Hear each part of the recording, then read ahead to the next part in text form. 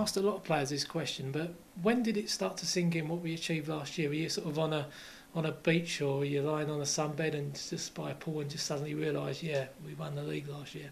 Yeah, it's a brilliant feeling, and I don't think it sinks in until you finish your career. Really sinks in what you achieve, because now you're looking, well, we want to step onto the Championship, and so you're excited about that. But we was away together, and you see a lot of people, and I've met a few people from football that you don't get to meet up during the season. They've all said congratulations, and you start to realise what such a big achievement it was that you put in for them for however many weeks it is. It seems like it goes on forever, and I was delighted to have won it. Like I say, I don't think it sinks in until your career finishes what you achieve, because we're looking to achieve things this year.